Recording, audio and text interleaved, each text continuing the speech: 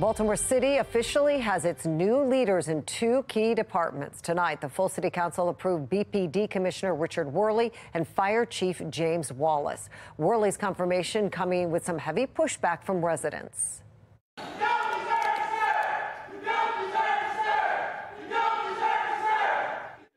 Well, tonight's meeting comes after weeks of high-profile violent incidents across Baltimore, raising more questions about the department's actions under the new commissioner's leadership.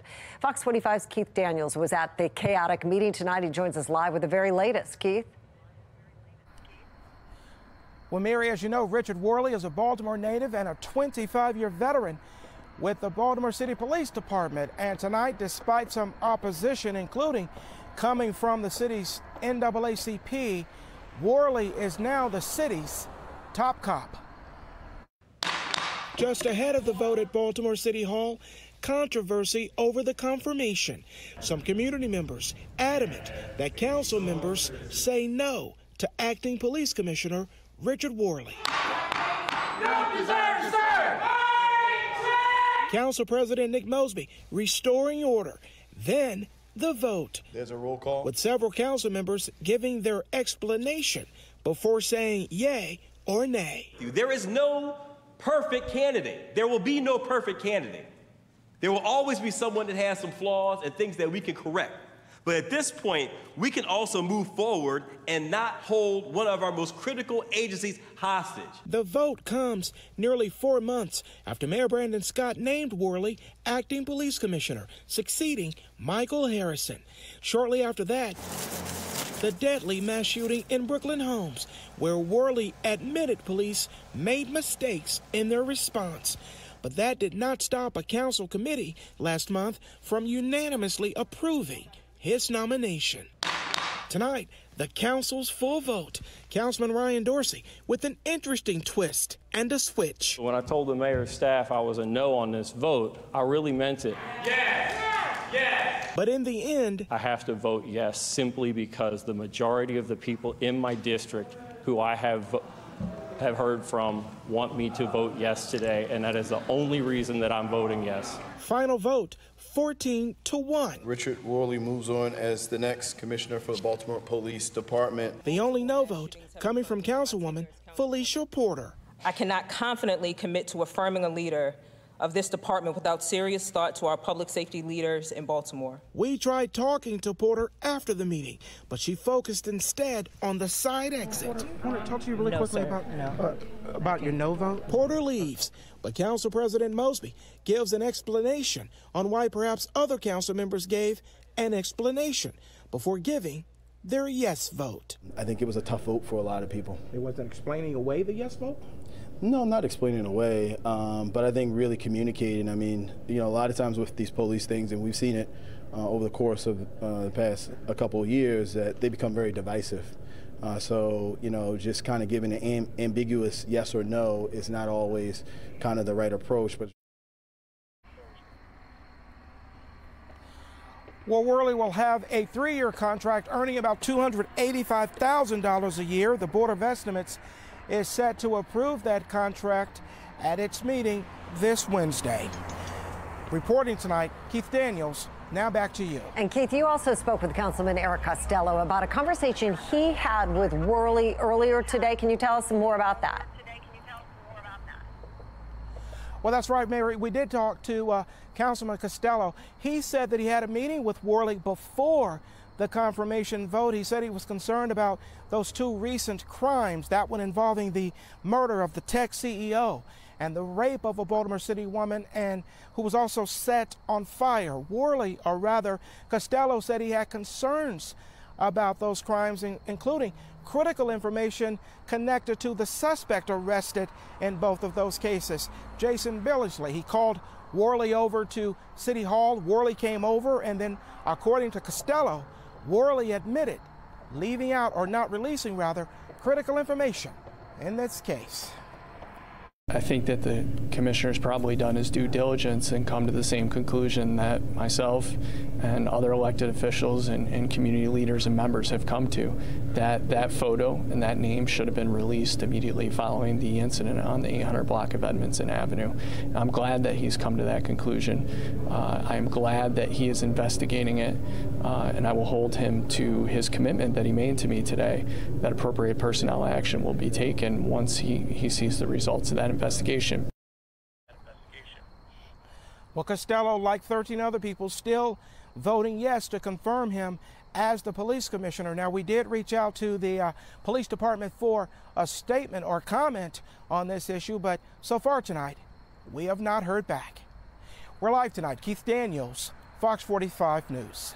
Keith, thank you. As you mentioned, it seems what Commissioner Worley told Councilman Costello, that he made a mistake in not releasing Billingsley's picture, contradicts what he said just 1 week ago. Listen.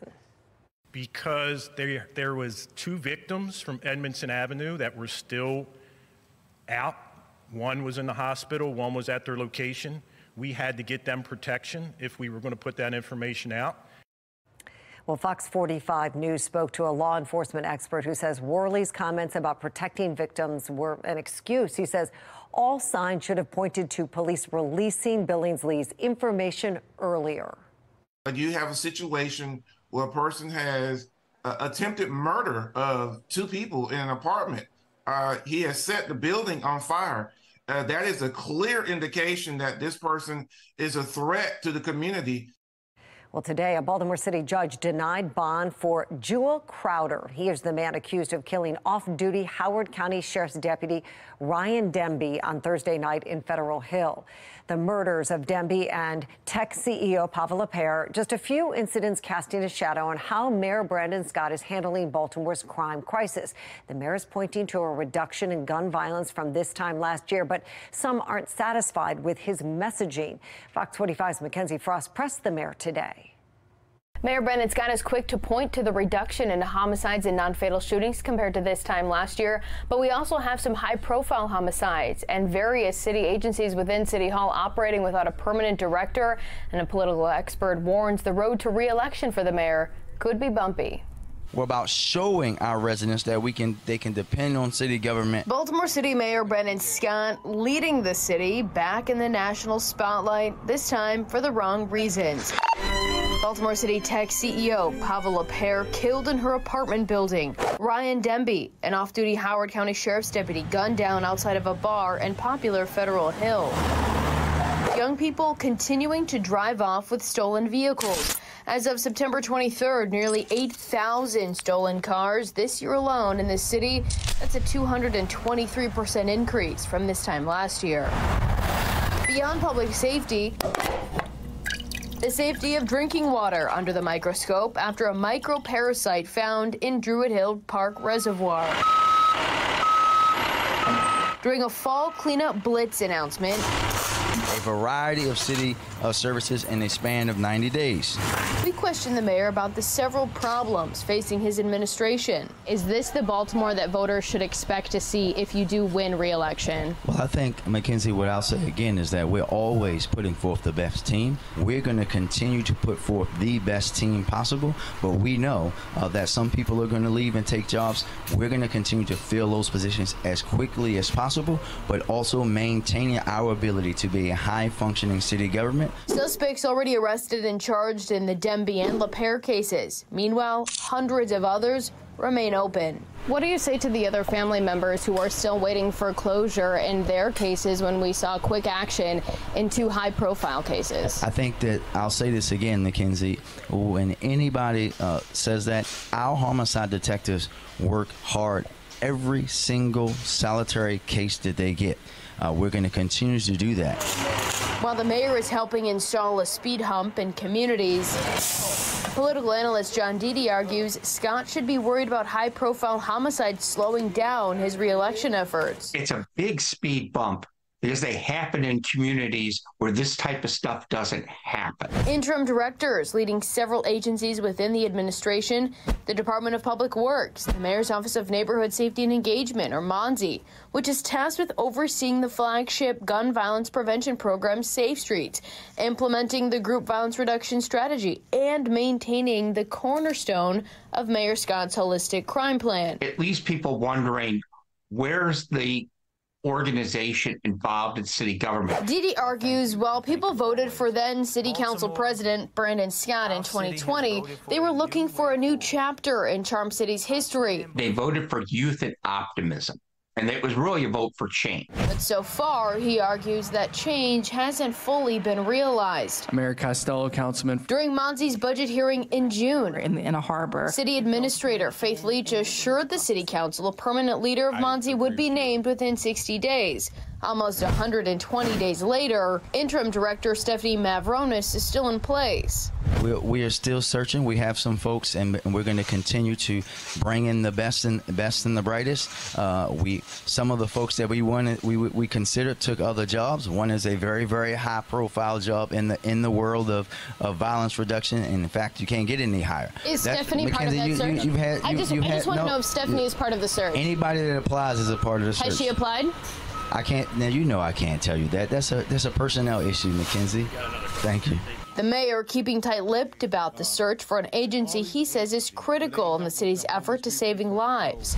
While bullets continue to fly, like here in Brooklyn along Patapsco Avenue Sunday night, feet from a Safe Streets zone, crime scene tape marks off more blocks where the bloodshed continues to spill. And Baltimore remains a city with more than 300 homicides for the last 8 years in a row.